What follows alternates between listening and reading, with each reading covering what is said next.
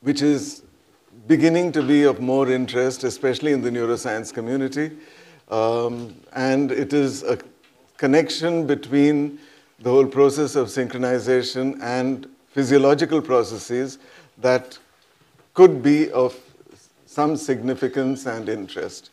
I don't know a lot about the neuronal avalanches business, mostly because I don't work in the area, but I thought that this is an important type of collective behavior because thinking is a collective behavior on the part of our various parts of our brain.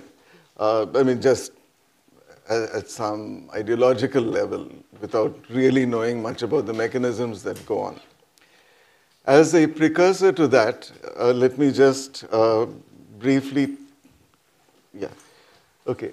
So, in a sense, this idea of self-organized criticality and whatever, looking at avalanches, etc., it has its origin in the following statement of Mandelbrot, where he says that, he points out the obvious, that clouds are not spheres, mountains are not cones, coastlines are not circles, and bark of a tree that you see over there is not smooth, nor does lightning travel in straight lines.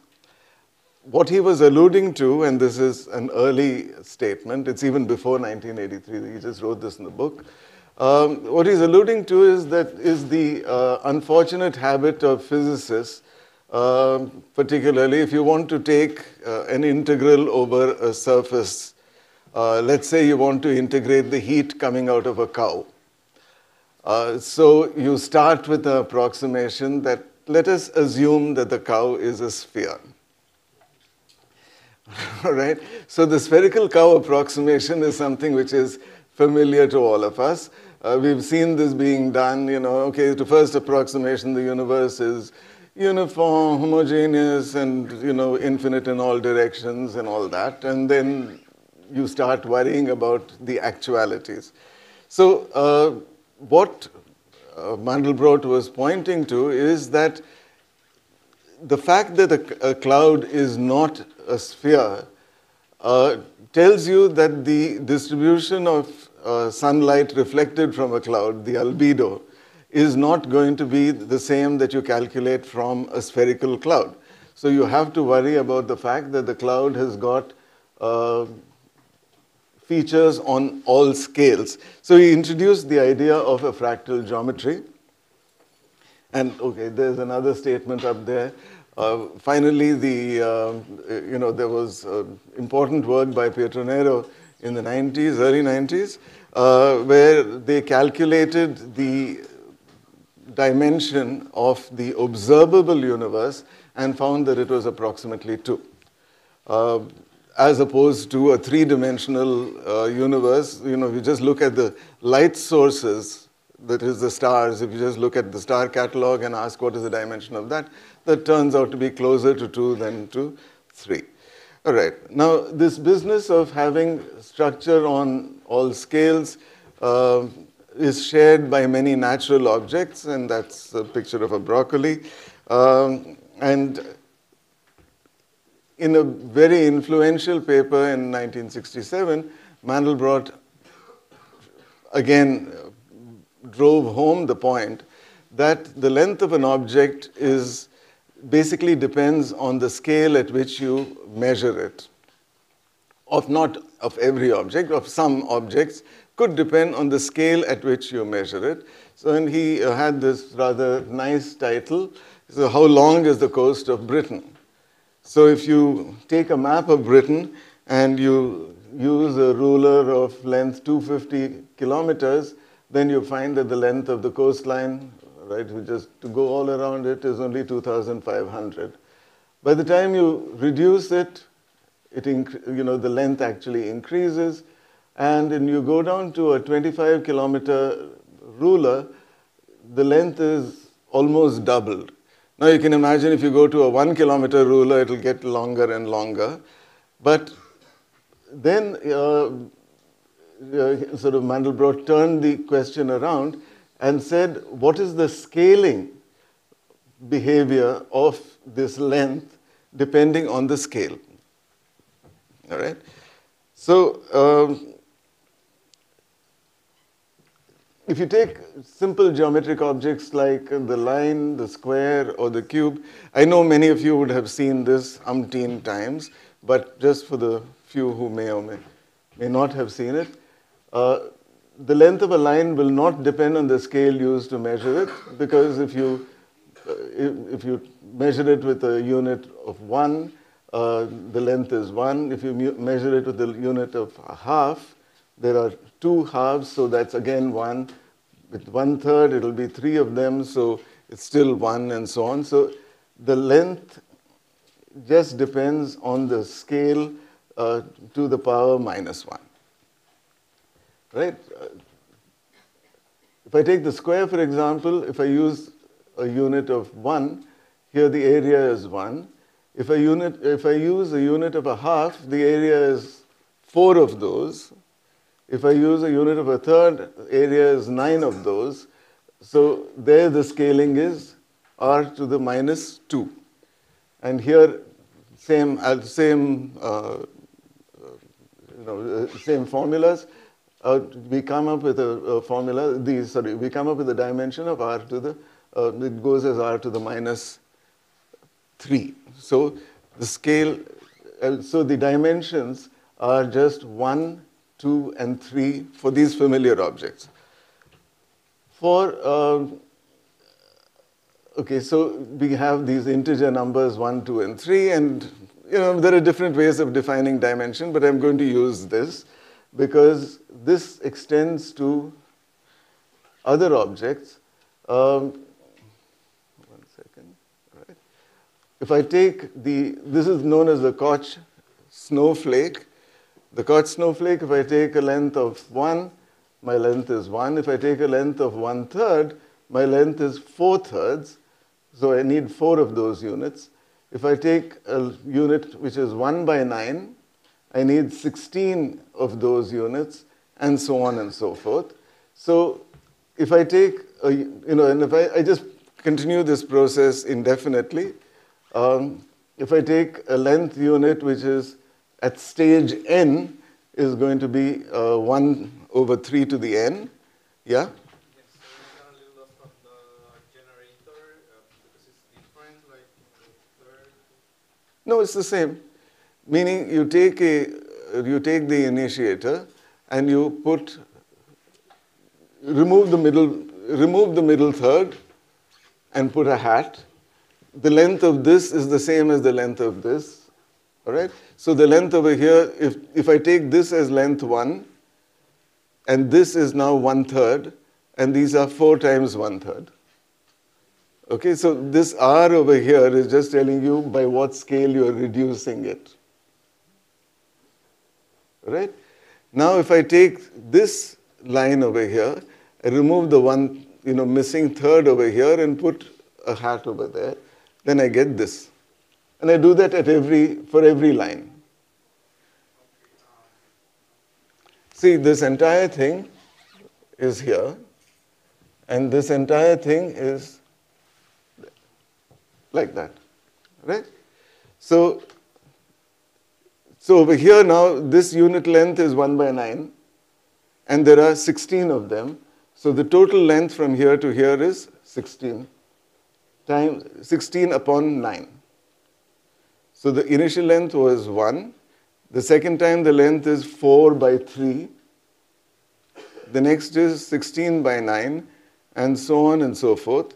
And if I go to the nth stage, the total length is going to be 4/3 to the power n. So the length of this curve, which is, let's say, at the infinite stage, is infinite. It diverges, right? But the way in which it diverges is 4/3.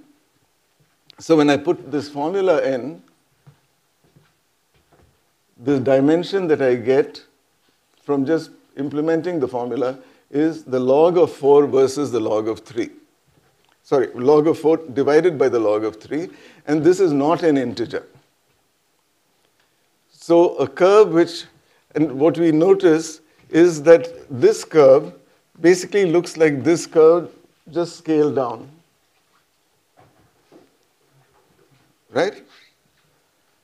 So, okay, so you can compute the dimension of the Koch snowflake. Yeah. This definition of n of r is r to the d, that's taken from the last. Yeah, I mean, this is just our definition that we applied to the line, the square, the cube, etc. That was the way in which we said the number of boxes required. Okay, so these are all perfectly, mathematically self-similar. What we mean by self-similar is that this part basically looks like the whole part shrunk particular scale. And this part over here is again, multiplied by 3, you're going to get this curve. Multiply that by 3, you're going to get this curve again and again and again. Yeah? This feature of having structure on all scales. See, the thing about a line or a square is that once you keep expanding it, you don't get anything. It is self-similar, but you don't get anything particularly new. Whereas curves like this, if you stretch it out, it looks like itself, and stretch it out, it looks like itself, and so on and so forth. Okay? So, yeah? No. You can put this up, it doesn't matter. I got most of the r is 139. Yeah, you see, all right. You just wait until the next example. See, this r is not, the scale at which you're measuring it is 1 over r.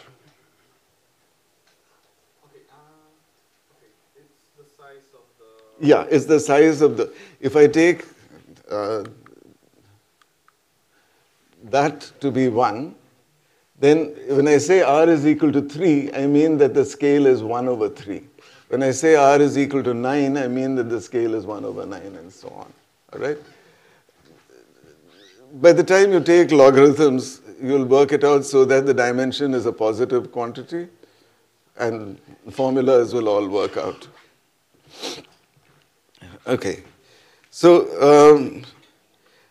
d is not an integer, but it's a fraction of some kind. So Mandelbrot called these fractals, and the value of this dimension over here is something like 1.26. So if you want to think about it, it's a little more.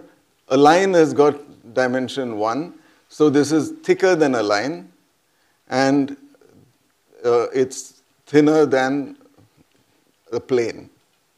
All right, so it's somewhere between a line and a plane. Now, fractals are not exotic objects, even though they have a dimension, which is not equal to 1. In a sense, so what? Right? And a number of such objects have been discovered and studied over the years. This is something called the Sierpinski gasket. You can define it in 1, 2, 3, etc. And like I said, the universe itself has got a fractal. The fractal dimension doesn't necessarily have to be non-integer, although in most cases they are. You can have fractals. This is objects with this kind of shape, which are actually integral, but that's a... Now, these were all objects that were constructed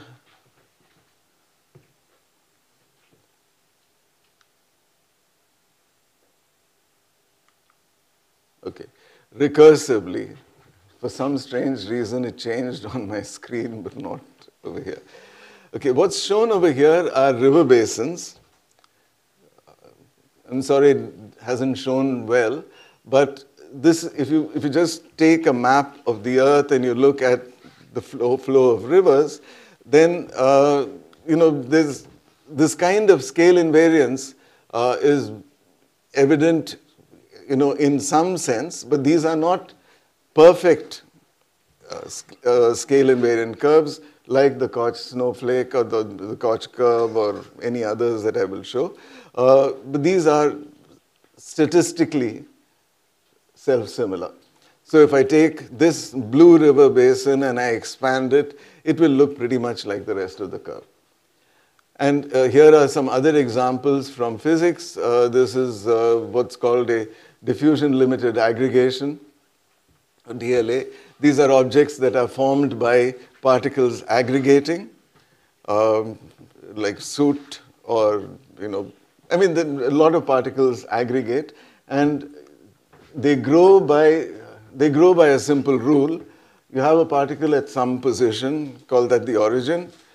Put another particle at infinity, let it come diffusing. If it comes to the neighborhood of this original particle, it sticks. Then you release another particle that will come and it will stick somewhere or the other. And as they get bigger and bigger, this is how they tend to grow. So this is one which is really, not really large, but large enough for you to see that one part of it looks a lot like a smaller part of it, except perhaps for that point of symmetry where the initial one was. But statistically speaking, these all look at any scale like each other. So this is a naturally occurring object that has a fractal dimension. It happens to be 1.7 or something like that. It's not 2. It's occurring on a plane. So the DLA does not have a dimension of 2, but it has a dimension of something like 1.7.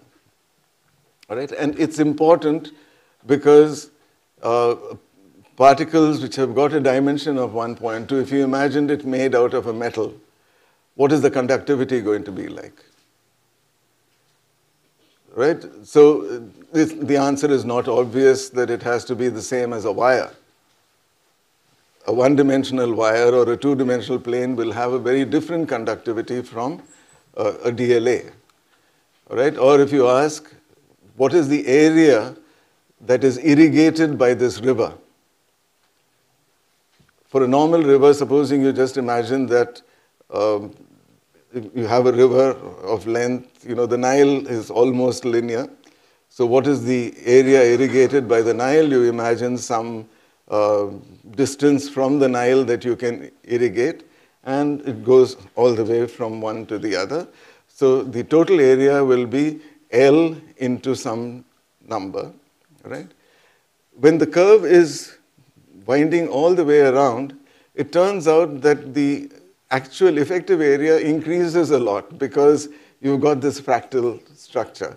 So the basin of a river of length L actually goes as L to the 3/2. Okay? So the fractality of objects is important. And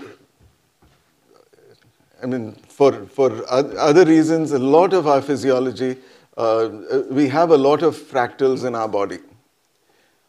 Partly by the way things have grown. Good examples of fractals are in the body. The lung is one good example. Probably the surface of a brain. See, if you take a piece of paper, this is obviously two-dimensional. But if I crumple this up, I can ask what is the dimension of the surface, right? I'll leave it as an exercise. No, this is actually a fun experiment to do, to find out what is the surface. You see, because now the surface is going in and out and in and out and so on. But the volume is very little. For some of us, it's very little. For others, it might be a lot. But the surface of this crumpled piece of paper is actually a very good example of a fractal. All right? Apart from making a nice demonstration. Yeah. Sorry, on this Brownian motion example, you said. Beg your pardon? The Brownian motion example. Yeah. So you said you leave a particle and let it move? Yeah. No, you leave a particle, it's fixed. All right? Now I've got another particle that's moving from infinity. It comes over here and it gets stuck. Then I have a third particle that's coming from somewhere, and it will come and get stuck. What do we mean it gets stuck? It gets stuck. Meaning I will not, now I've got a cluster of 3 particles. Okay? Now I start with the 4th particle. It comes here. This also gets stuck. So each time a particle comes over there, it gets, Like each time it touches the each time it touches, yeah, and then you forget it, now you leave another particle. Okay, this is this is one of the early studies of, see, it's diffusion, and then you have aggregation, okay? Okay, so we are looking at how particles aggregate, but they are limited by the diffusion, which means that we don't know exactly which part it's going to hit. But as it grows,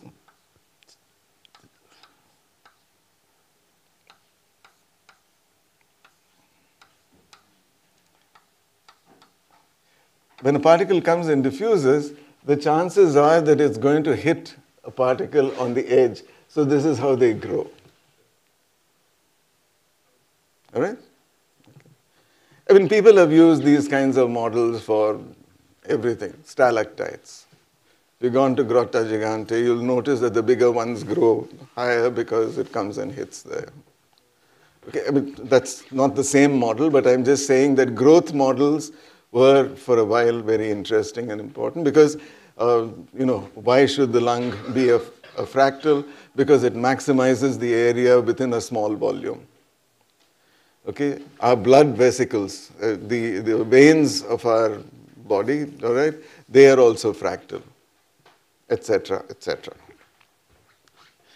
Okay, so how does one actually calculate the dimension of irregular objects? For regular objects, we saw that it was, a simple formula. For irregular objects, there is a mindless procedure, if you like. You cover the object with a box of size L and say you need n to the n of L of these boxes. So if that is L, then you just look over there and count the number of boxes, reduce the size of the box and measure n, and so on. So n of L goes as 1 over L to the power dimension. That's the formula over there, right? So n, let me just put epsilon, just for the sake of that. This goes as 1 over epsilon to the power d, or taking logarithms, log n of e is equal to d log epsilon minus, so, or d, dimension is log n of e over log 1 by epsilon, and now we let the limit of epsilon go to 0.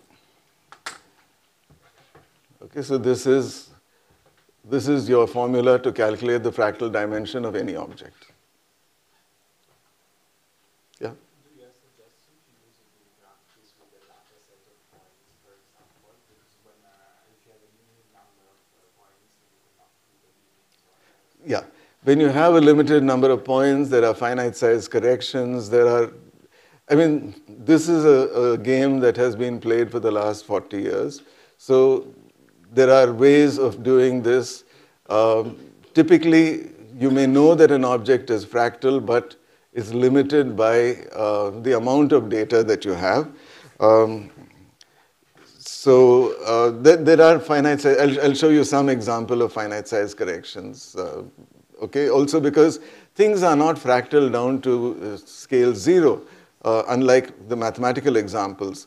Regardless of what I might think is the dimension of this piece of chalk, at some scale, as epsilon goes to 0, I've got nuclei.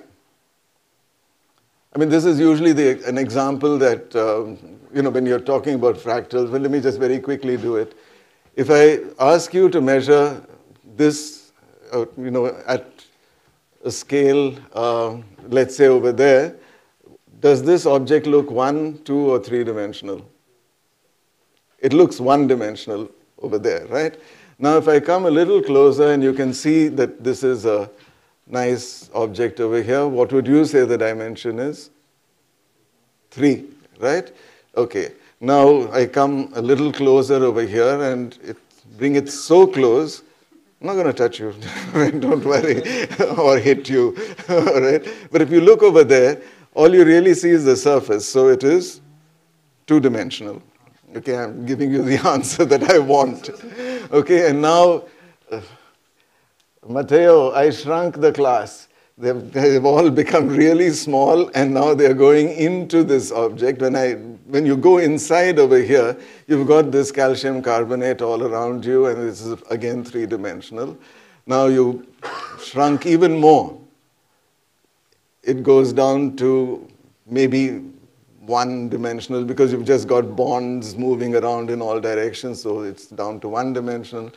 Go even smaller, all you've got is atoms, right? So there you are again to 0 dimensions. So 1, 3, 2, 1, 0, etc. tells you that this dimension that we imagine can really depend on the scale at which you are measuring things. So this is the unifying formula. It just says that as I go to epsilon going to 0, this is the thing. But I may not be able to go to epsilon going to 0.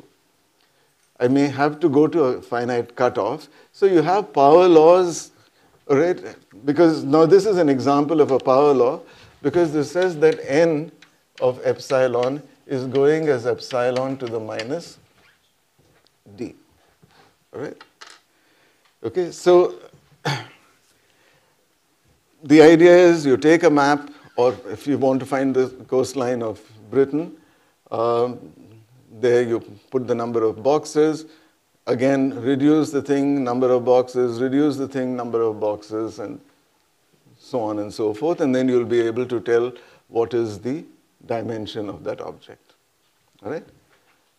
Okay, you're going to leave out any box that doesn't include a coastline, a part of the coastline.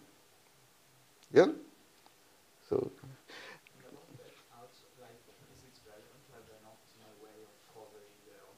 Yeah.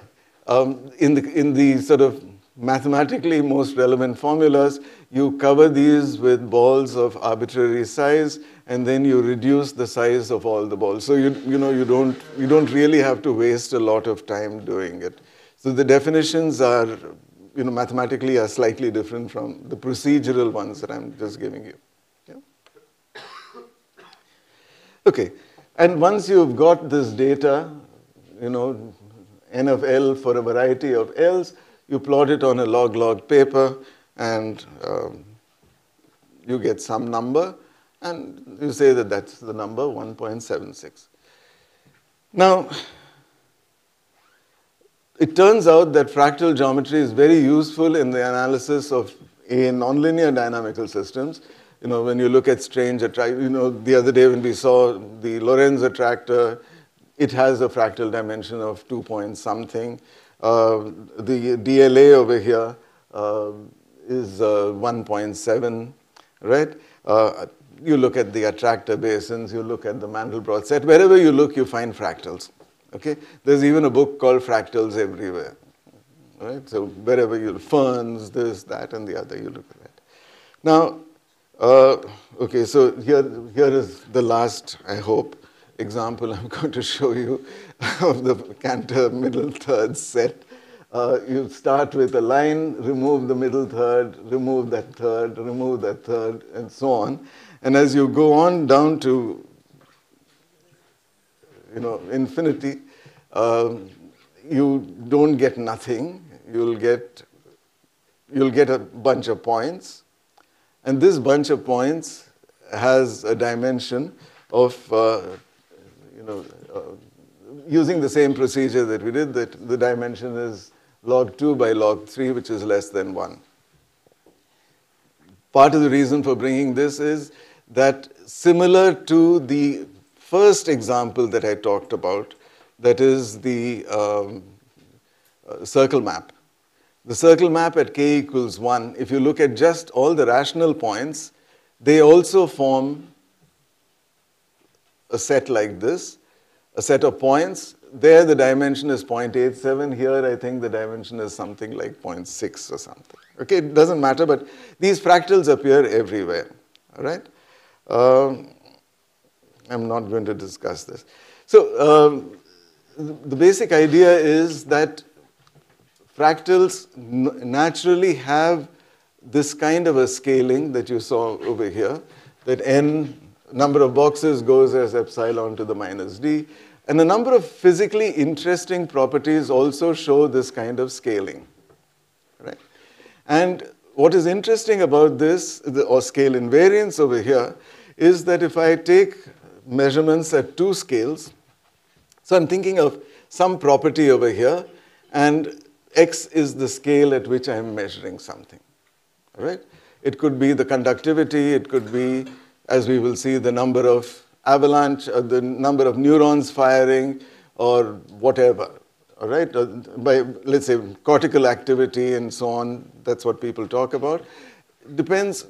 If it depends as a power law, then it has a unique property. That is, if I take a measurement at scale 1 and at scale 2, then this property just depends on the ratio of the scales. So, for example, if x1 is 2 times x2, then y1 is just equal to 2 to the power theta.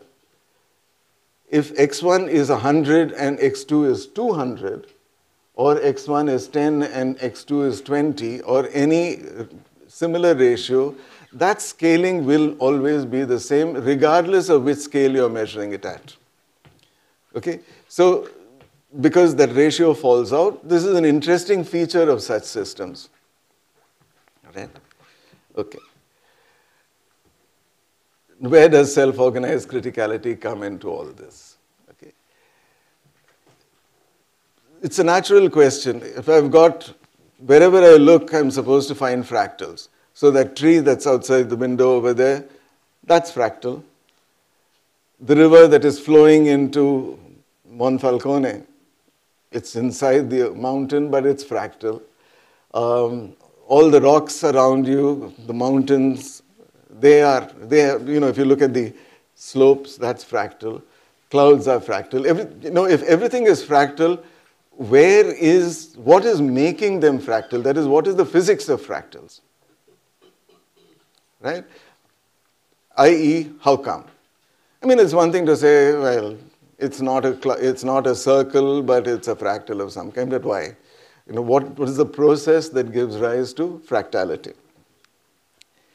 And in trying to answer this question of where do these power laws, I'm not going to worry about fractals so much, but let me just say that things go as power laws. Right? I mean, this is the same question, but where do power laws come from? And this is an iconic picture from Bach, Tang, and Wiesenfeld. So in the middle 80s, Per Bach, Kurt Wiesenfeld, and Zhao Tang, they said, well, the idea of these power laws can be captured by a sand pile. Right? Now, of course, you notice that there are many fractal objects over here. There is your mountain, it's not a cone, but fractal. The coastline is a fractal. And I think in the original picture, there's a cloud, which is also a fractal. So, question.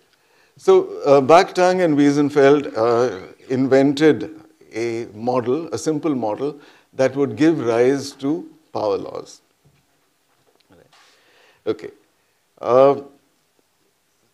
They said, I mean, there's a basic idea over here saying that, look, if these power laws in nature are there, they cannot be too special.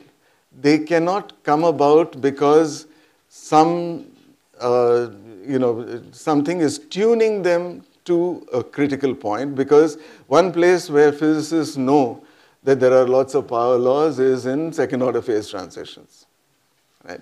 We know that at these continuous phase transitions, you have power laws depending on, there are things at all scales and so on. So maybe the universe is at a critical point, but this critical point is achieved without special tuning.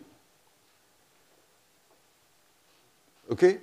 Are there systems that will automatically reach a situation where you have a power law, but nothing special has been done to it other than some very simple rules? So the model that they came up with is that of a sand pile. And they said that if you just take I'm not going to put sand, right? Okay, so that was the only demonstration. Right, now if I have a flat surface, I just add sand. I keep adding sand, and then at some point it reaches, at some point it will reach this shape. And the more sand I add, the shape doesn't change. Right? What could happen is, okay.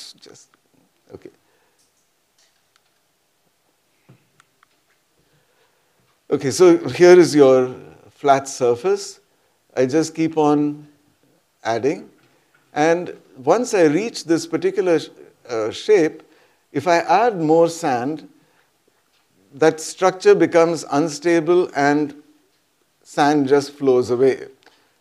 If you played with sand on a beach, you've noticed that unless you pack it in tightly and whatnot, but even so, you cannot make a sand pile which is like that. It has some natural shape. That natural shape will depend on the kind of sand, it will depend on the humidity, it will depend on certain features, but there is a natural shape that it will take, and that angle, the angle that the sand pile forms is called the angle of repose. All right, and this is a very important kind of thing to study, because the angle of repose tells you something about the stability of that sand pile. All right. Okay, so basically now what Bach-Tang and Biesenfeld did was to make a model. And they made an automaton model. And the automaton model was the following. Space is 1, 2, 3, whatever dimensions, right? And but it is a lattice. Right, so you've got a lattice, the space is just a lattice, and at each location you have 1, 2, 3, 4, however many units of sand. Right? So you've got space that is discrete, and you've got at various points. Okay. So you've got the integer I labeling your sites, right? And at each location, you've got h sub I as the number of sand particles, also an integer. Yeah? I'm going to eventually get to a neuronal model, so little patience, please. Right? Okay. So now,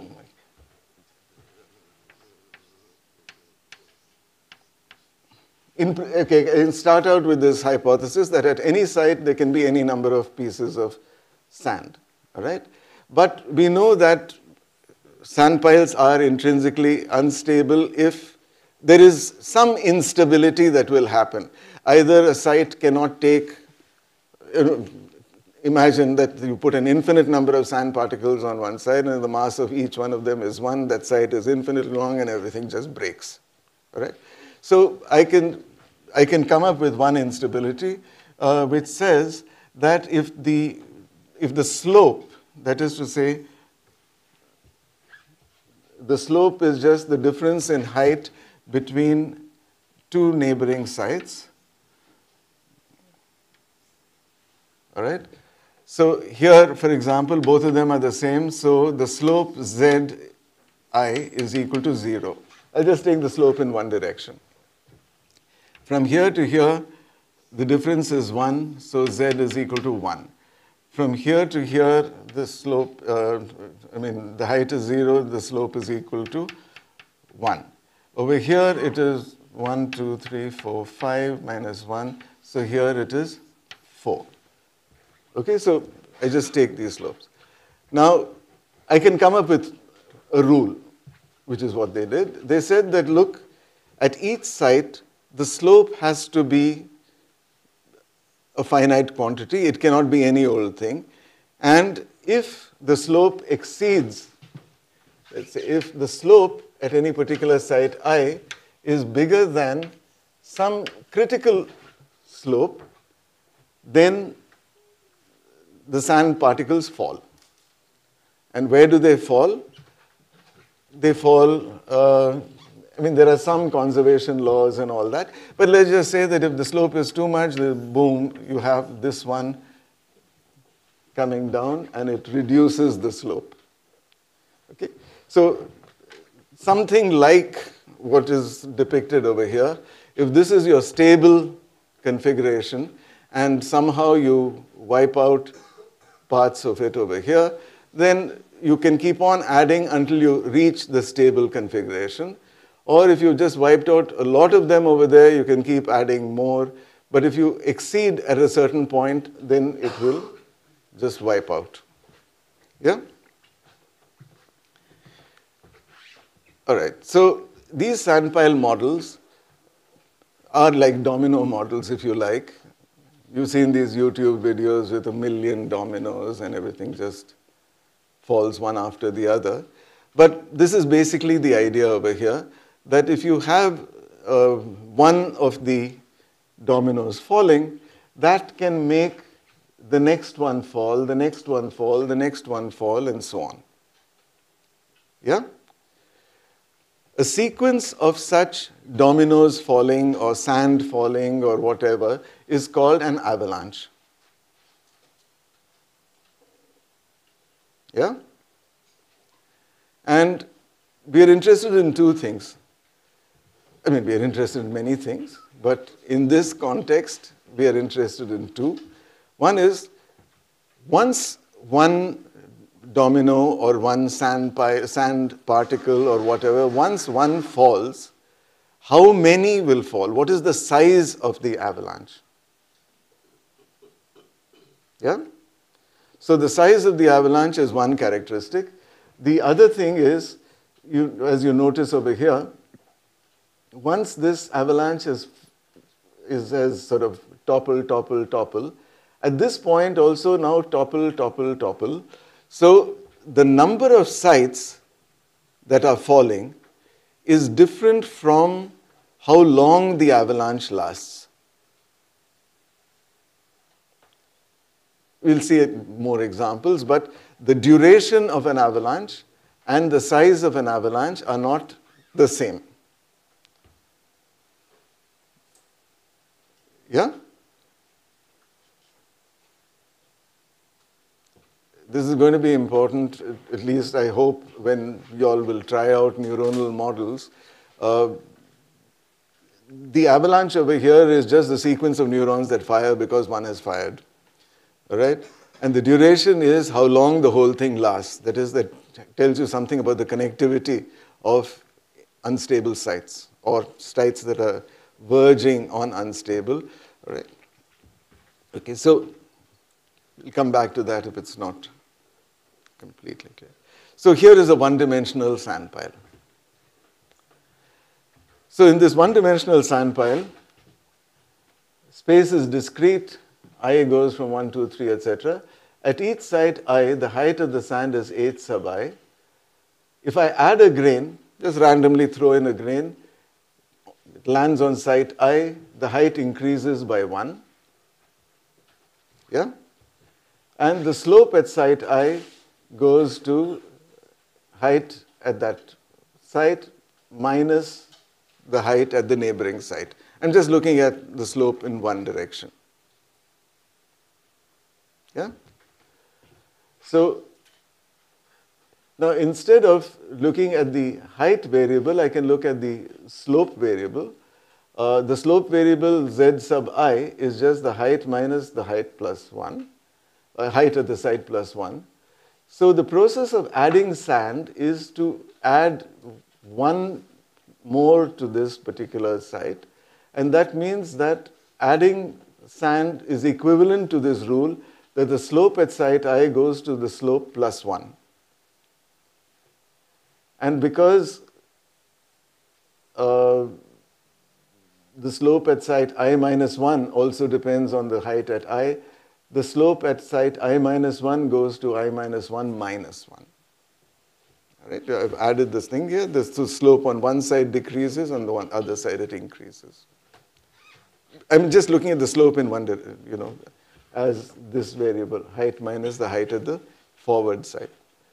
Now, if my rule is that the slope at any point exceeds a critical value, then a toppling occurs. So what happens at that toppling? One particle has to move to its neighbor. So Zi will go, just work that out, goes to Zi minus 2, and Zi plus or minus 1 goes to Zi plus or minus 1 plus 1. Okay? So, and that's sort of demonstrated over here, that once this falls, then this slope increases by 1, this slope increases by 1, and the slope over here goes down by 2. Right. Now you notice that there is a conservation over here because the slope at one side decreases by 2 and the slope at two other sides increases by 1. So there is a funny kind of a conservation over here. Don't take all this business of slopes, etc., too literally, because these models are just designed to illustrate a particular point. And, you can ask a variety of questions, and I will ask some of them. But basically, I want to describe a one-dimensional automaton model for a sand pile. Okay? Now, in this one-dimensional sand pile, you can imagine what will be the what's going to happen as, sorry. I just keep on adding sand. All right? Here I've drawn it in terms of heights, but I can draw it in terms of slopes also. When will nothing happen? When will I reach a stable state? I'll reach a stable state if every slope is my critical slope. Because if every site has got Z critical, right, nothing's going to happen. No site is going to fall. It's only when I add a particle and then I increase the slope at a given point, then things are going to happen. All right? So with a little algebra, you can convince yourself that the stable sand pile in one dimension will have slope Z of C.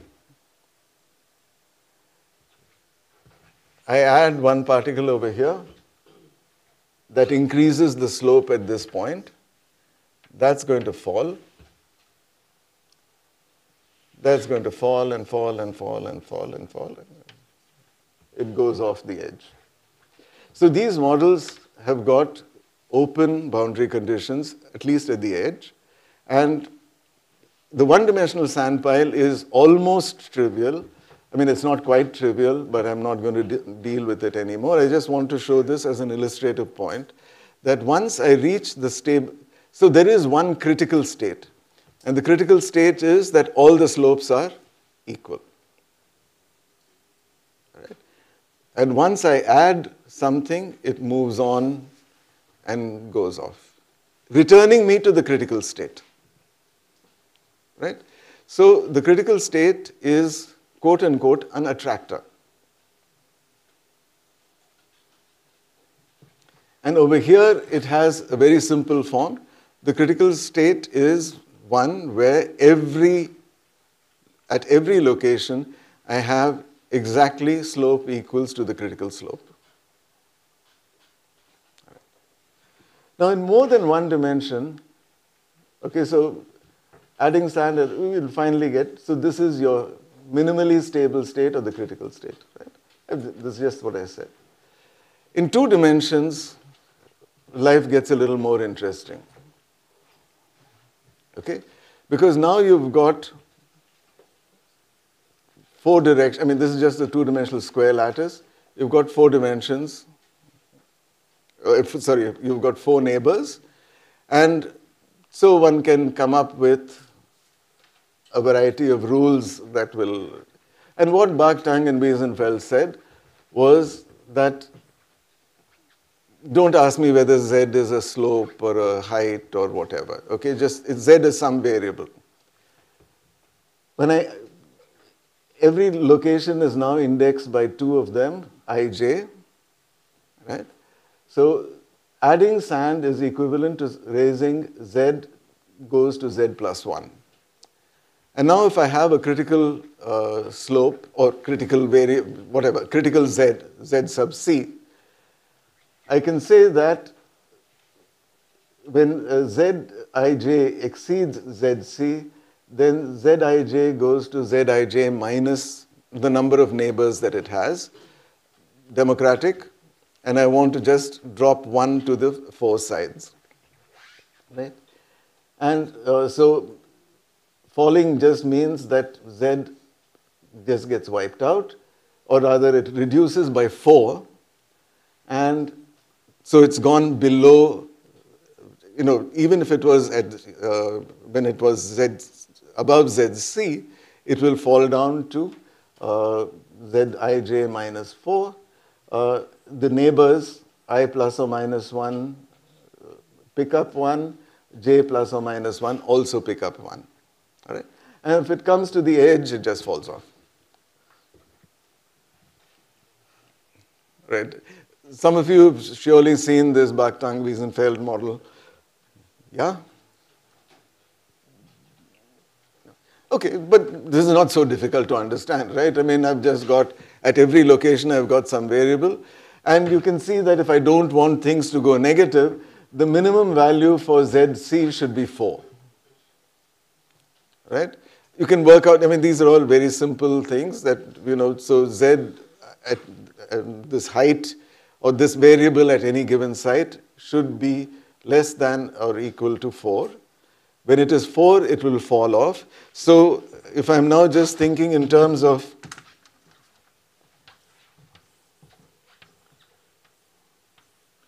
configurations, let's just say that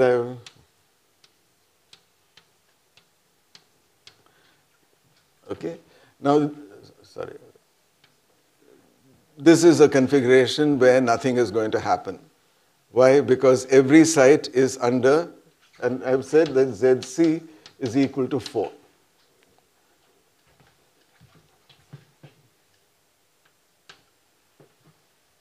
All right? So supposing I add, let me just make that 3. All right? There's still nothing is going to happen because this is what we'd call a stable state. When I add 1 here, I get 4. I mean, supposing randomly now I throw in a particle and it is here at 4, 4 is going to wipe out and give me 0. And this is going to go to 3, this is going to go to 3, this is going to go to 3, and this is going to go to 3. 1 fell on all 4 sides, right? Now, at the next instance, let me say I add 1 over here. So that goes to 0. This goes to 4. this goes to 2, and this goes to 1. But this is not stable, because this is 4, that will go to 0, that will go to 4, this will go to 1. Yeah? Yeah, they've fallen off the edge.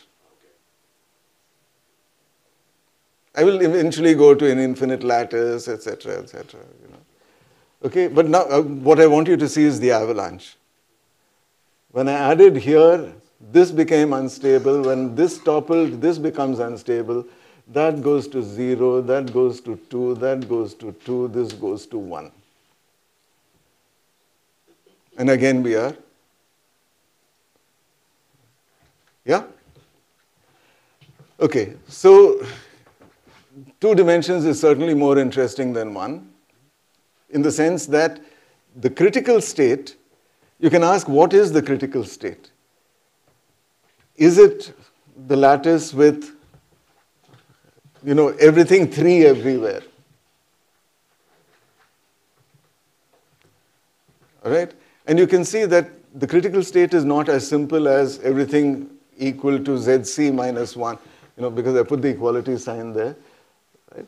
Yeah? I don't understand what you mean by critical state in this context. Okay, just say that it's a minimally stable state. That is, the moment I perturb that minimally stable state, anyhow, I'm going to, I'm going to just have avalanches of all sizes. You'll see, just wait on with me. You'll see that there are some configurations that are simply not possible in this situation in the long term. See, supposing I start with, let's just take a 2 by 2 case, all right? Supposing I start with empty everywhere, and I keep adding, let's say finally I keep adding here to 4. Then this is going to topple, and I'm going to get 1, 1, 0. Right? Okay, now this is stable, but it is not part, it could be part of the critical state, I don't know.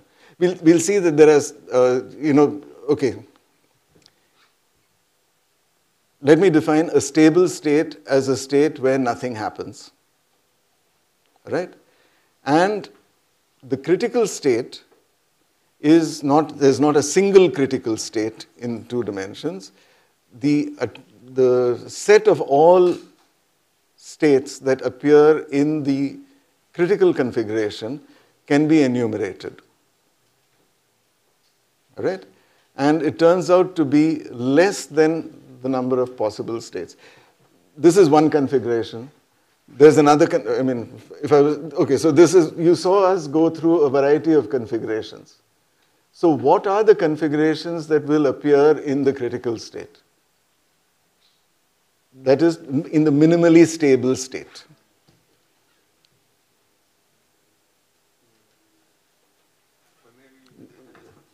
No, I'm going to see, the point about all these attractors is that imagine the critical state to be the following kind of state, which is not itself unstable, but any small perturbation will induce activity. Okay. But it's the maximally... Okay, that is what I mean, yeah. In the limit of the infinite lattice, Mm-hmm. where we don't lose in the process Yeah. particles of cell, is it possible then to have infinite time avalanches? Yeah, Okay. right. But what is crucial about these models is that there is driving, okay? Driving, namely the addition of sand particles. It's also important that there is dissipation. That stuff just goes off to infinity. But I'm describing work of 1987. All right, so we have moved away from, a long way from that. And there are articles that I've given you for reading. All right. Now, see, the point is that the sort of this minimally stable state is not just one configuration. It turns out to be a lot of configurations. And once you start with this two-dimensional lattice, it turns out that these sand piles actually have, they have avalanches which are interesting in many ways. We saw already a small avalanche, right? We started here, then this side toppled, and so on. So we saw a small avalanche of size 3, right? It also had duration 3 because it took 3 time steps, but this need not be the case. Over here, there was an avalanche of size 1, okay, and so on.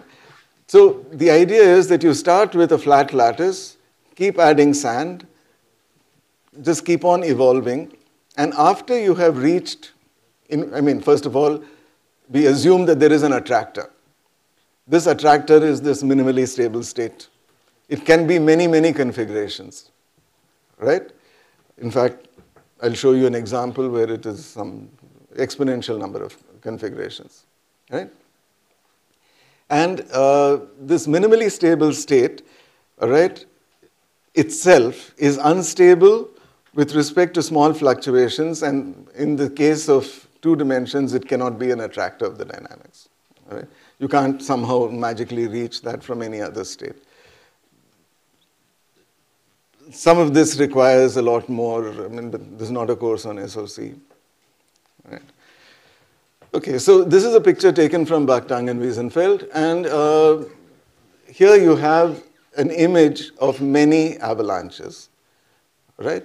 And these avalanches are, as you can see, there are some which involve, this is now 4 sites. This is a single site. One side toppled and everything stopped. Here, 3 of them toppled, one after the other, and everything stopped. Here, maybe 15 toppled, maybe 100, whatever. All right? Yeah? Is the white point the place where you start the game? Where there? Yes. No. This is just a site in the middle of this avalanche that didn't topple. Shouldn't they be closed, the domains? No. Not closed.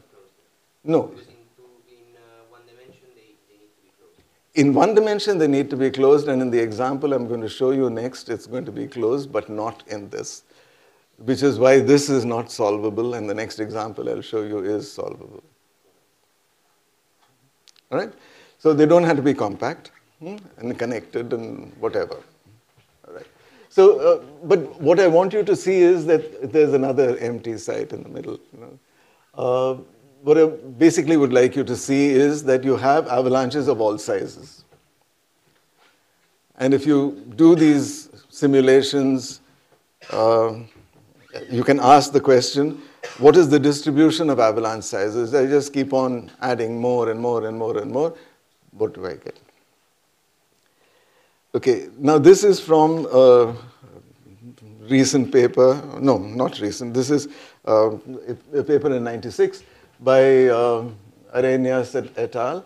Now you can see that you finally get, for large enough, what they did was to look at 50 by 50, 100 by 100, and 200 by 200, and they asked what is the probability of having an avalanche of size S. Okay, so P of S is the probability of having an avalanche of size S in a system of size L. Okay, L cross L is the number of sites. Okay. Notice that a site can topple more than once.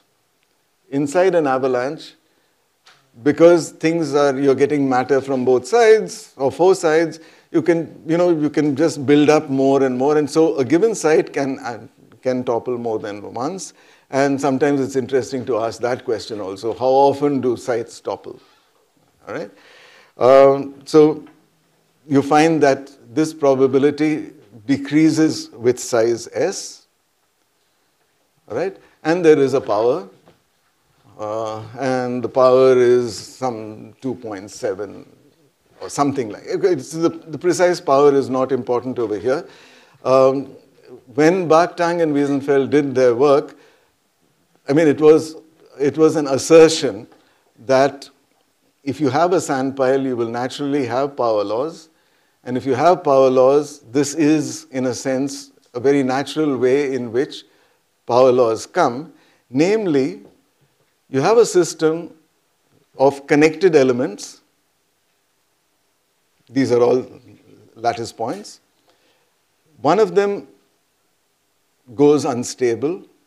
That instability is transmitted to the next and the next and the next until it stops.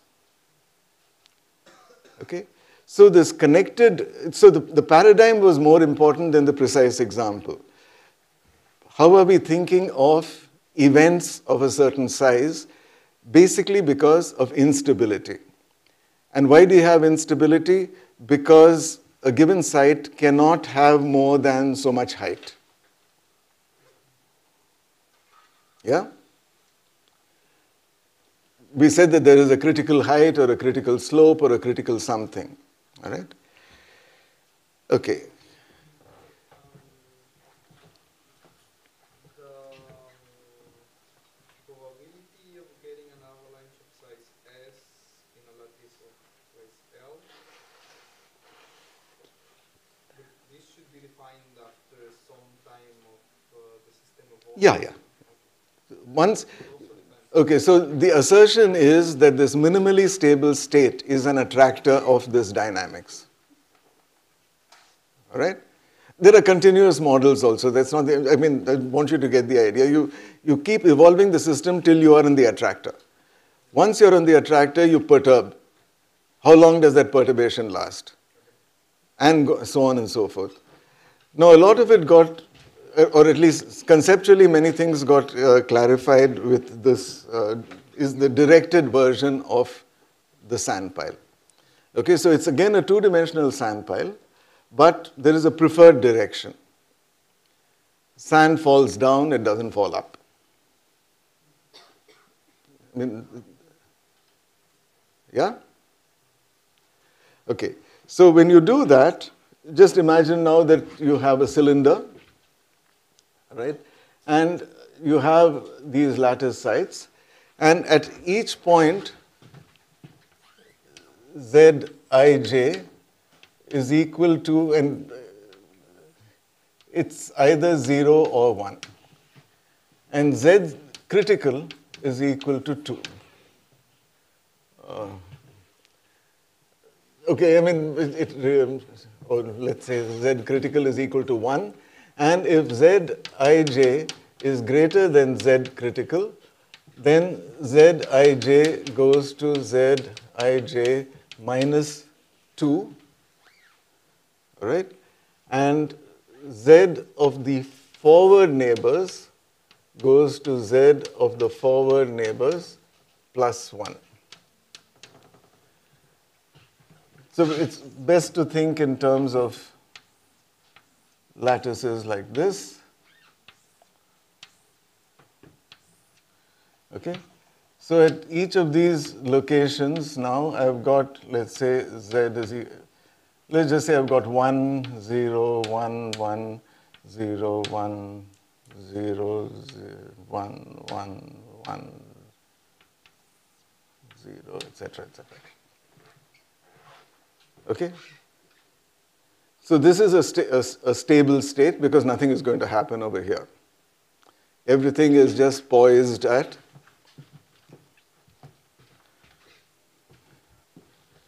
okay? And the difference in this rule is now, if I add a particle of sand over here, this becomes 2. 2 will automatically go to 0. This will become 2. This will become 1. Yeah? Now this is critical. So this will become 2, and this will become 2, and this will become 0. This will become 0, this will become 0. This will, whatever it is, add 1, add 2 over here, and so on. Yeah? I understand this is a simple model, but what's the motivation behind once we cross this critical point, we do like -2 or -4 instead of -1? Really, it has to do with geometry. Here you have got only 2 sites onto which you can go. So the critical slope that is relevant over here is just the number of neighbors onto which you can fall. Right, but like instead, if we just That model has also been done. I'm now describing, I have reached as far as 1989. Okay, I'm not going to go much beyond that. Right? But the beauty of this particular model is that it's exactly solvable. All right?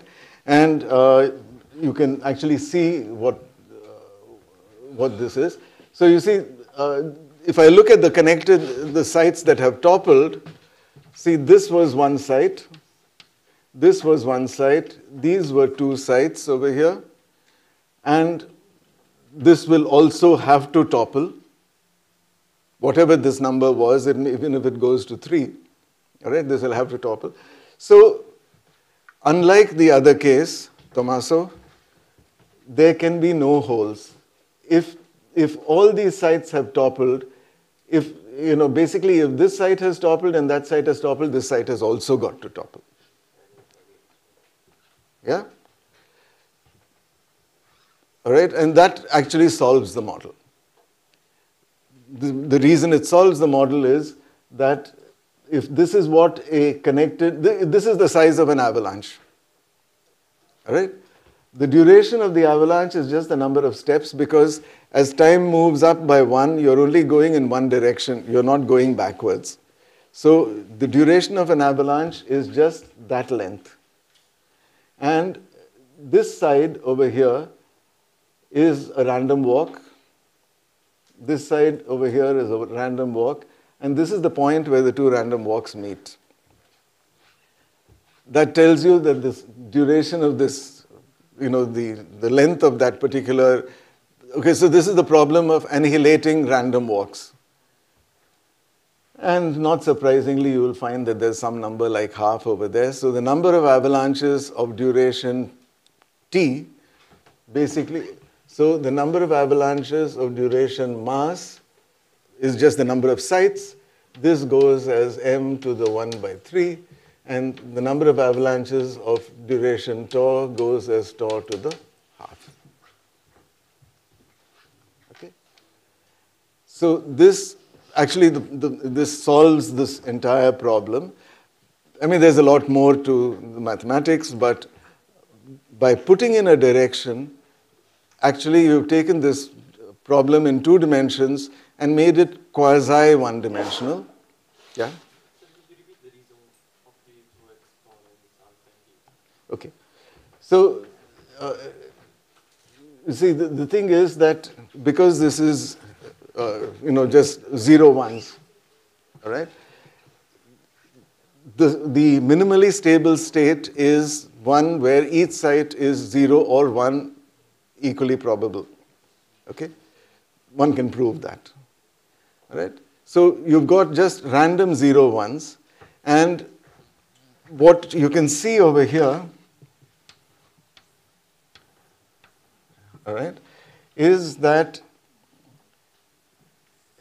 supposing this site is become 2, this is 1 and that is 1.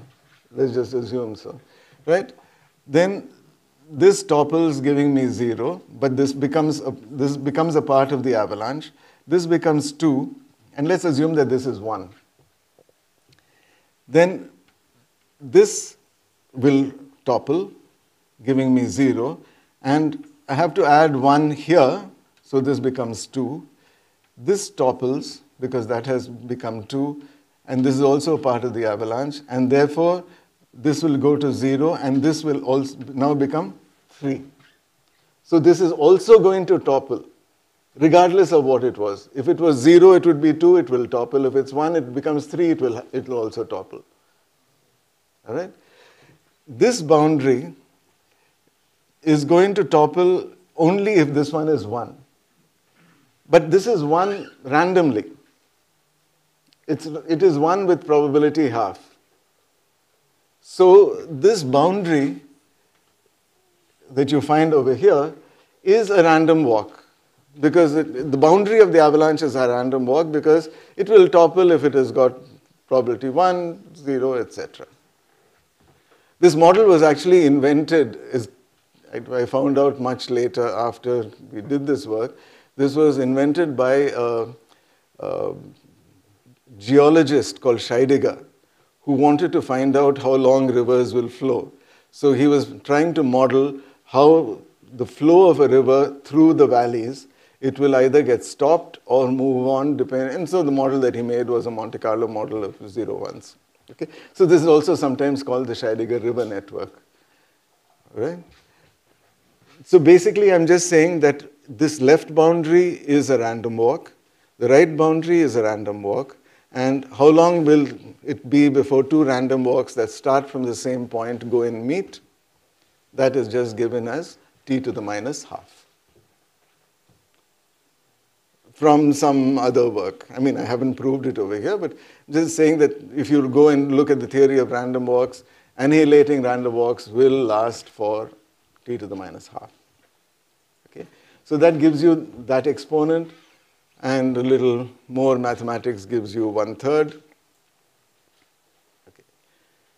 And the critical state over here is the state where every lattice point is either 0 or 1 with equal probability. So the total number of states that you have are 2 to the 2 to the L squared. If you just think of this as L cross L, then the total number of critical states are that. Okay? So this, I mean, this is the first of the solvable models that was made for self-organized criticality. And the point of bringing it up over here, is that this is not a numerical artifact. Like, you know, if you were just simulating lattices with sand and piles and this and that, you get some number. But there is at least one model for which we know the power laws are exact. Yeah? Do we have like phase transitions behavior here for the probability? Let's say we have some density of particles. No, there's no phase transition as such. What you do have is that if you start with an empty lattice, you will just go to one. The empty lattice is also a part of that, you know, site 0, 1 with equal probability. But eventually you'll go to some state in which activity will take place. Then you'll find that, then you just find these exponents. All right? And this is actually more, this picture is really that kind of a sand pile. As it topples, it only, you see the sand is falling in one direction, it's not falling in 4 directions. So as you topple, you just topple the forward neighbors and so on. Yeah? Okay. So, all right. So Bach has in many places gone and said that SOC is really the physics of fractals. The reason you get so many fractals in nature is that in many natural systems over a long period of time, we have now reached a situation where there is slow driving of the system. See, the slow time scale is really the time scale of just adding new pieces of sand onto the system, all right? Because nothing is telling you how long it is between these sand piles. And the slow driving and this sort of dissipation that goes on, although you find SOC in conservative systems also, that basically gives you these kinds of power laws, all right? And this occurs without any agency other than slow driving, right? And since this model was invented in 1986-87, it has been, the idea has been applied to mass extinctions in biology. It has been applied to the stock market. It has been applied to earthquakes, to solar flares, to all sorts of areas, and now in particular to neuroscience. In earthquakes, the idea is that you have two crusts which are moving in opposition to one another. They get stuck for different lengths of time, and then they release. When they release, there is an earthquake of some size, and then it gets stuck again for a while, and all of us come from earthquake-prone countries, so we know that once you have an earthquake, it's very unlikely to have an earthquake immediately thereafter. Not saying it's impossible, but it doesn't happen. So there is a power law distribution in sizes of earthquakes also, which is why the Gutenberg-Richter scale is logarithmic. Okay, that's an evidence of a power law, right? So small earthquakes are much more likely than others. I mean, all those numbers are rescaled and whatnot, so that we know that earthquake of size 10 is what 10 times bigger than an earthquake of size 9. Earthquake of size 10 wipes all of us out, but an earthquake of size 6 or 7 is 10 times more energetic than, releases 10 times more energy than. Now, releases more energy in these models could be the number of blocks that have moved. Okay, I mean, this itself is a well studied subject, and I've given you some reference to where you might find this. Okay. Now, the reason for introducing this in this set of lectures, yeah. In this directed sine model, Yeah. is it exactly solvable for all values of ZC, even for higher values if I take? It's actually solvable in all dimensions. There's an upper critical dimension, which is 3. ZC is, you know, the stable states will always come down to having sites occupied with ZC minus 1. That's it. All right, so just because of the mathematics. So it's easy to just take ZC equals 2 in this case. If I take a triangular lattice, you know,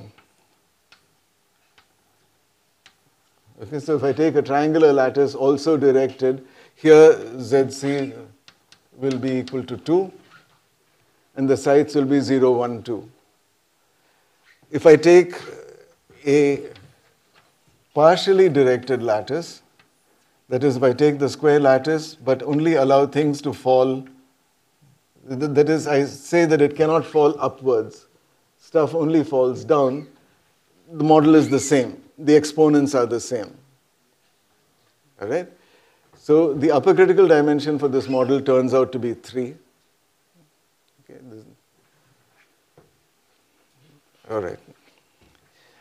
Yeah? The definitions of mass and time, I get the definition of time, but the mass is there like an obvious relation. Okay. See, the mass over here. Okay, so the definition of time is just, this is rho 0 and this is rho n, and the time is just n. All right? Now, on each row, you can see more than one site has toppled. Right? Add them all up, that's the mass. Yeah? Okay, the number of sites, The number of connected sites that have toppled are one avalanche.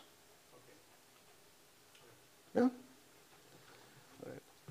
Okay, yeah? Then what Pervat did was solve the fine-tuning situation by the driving force and by putting a critical T or a critical number Yeah. to create avalanche. So Yeah. each system has its own critical. That's right. I'm just going to come to that in a moment. So when you apply it to different physical situations, you've got to imagine now what is the, what is the critical point over here. All right? You can think in terms of, you've seen these tricks that bartenders do where they put wine glass upon wine glass upon wine glass all the way to the top, and then you pour wine at the thing, it fills up to the top of its wine glass on top, that flows down to the next one, that fills up to the next one, etc., etc. And then when you add more to the top of that, that just flows all the way down. So the critical thing over there would be the capacity. All right? In solar flares, for example, because these are formed by vortices in the sun, right, there is a sudden burst of energy at a particular point, and then that dissipates out, creates more solar flares, and so on and so forth.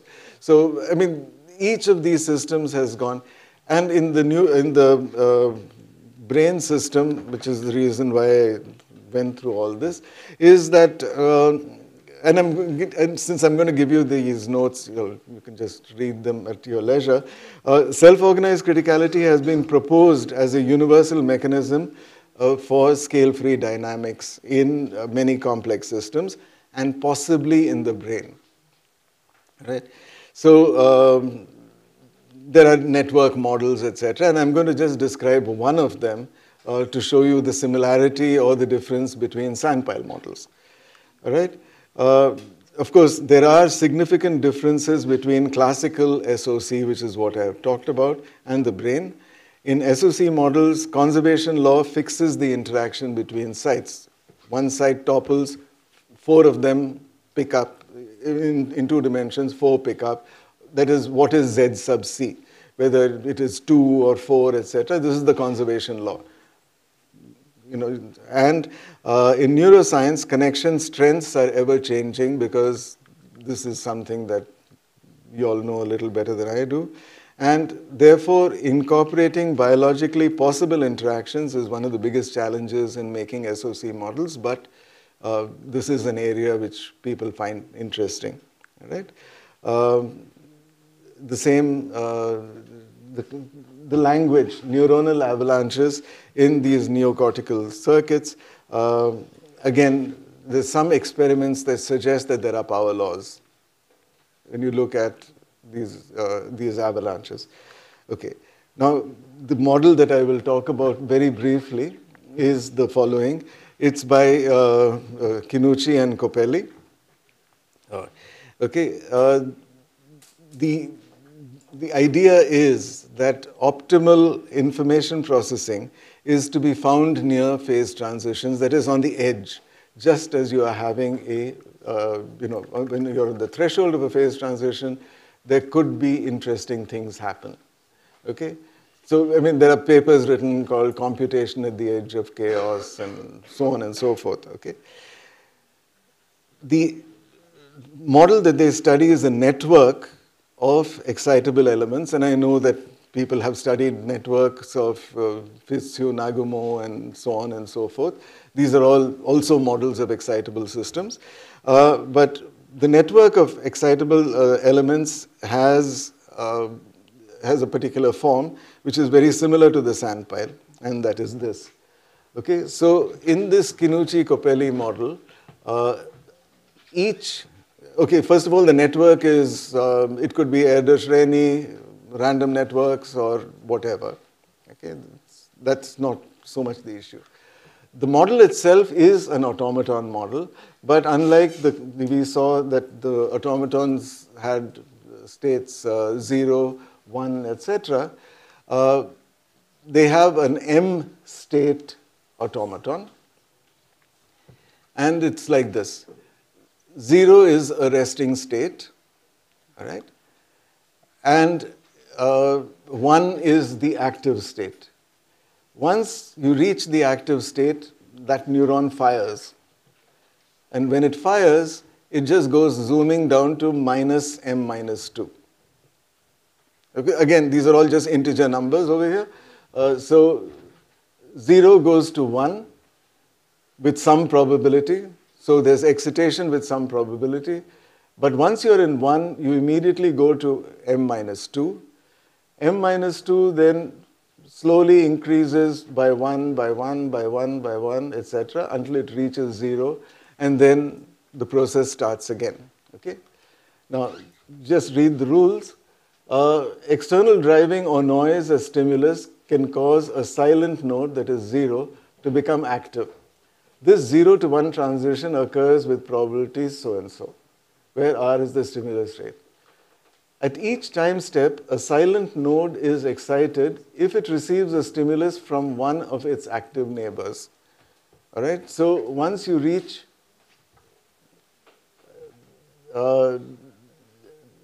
you can go from 0 to 1 if it receives a stimulus from one of its neighbors. And this occurs with some probability Aij, which is the weight of the connection. So I've got this network, I've got all these Kinuchi-Copelli neurons, which are just some automata. And spontaneous transitions can be of two kinds, namely an excited state becomes refractory. So this process going from -m, -2 all the way up till 0 is like the refractory period of a given neuron. All right? So a neuron becomes excited, it becomes refractory, it takes a certain amount of time to come back, and some of these processes happen with various probabilities.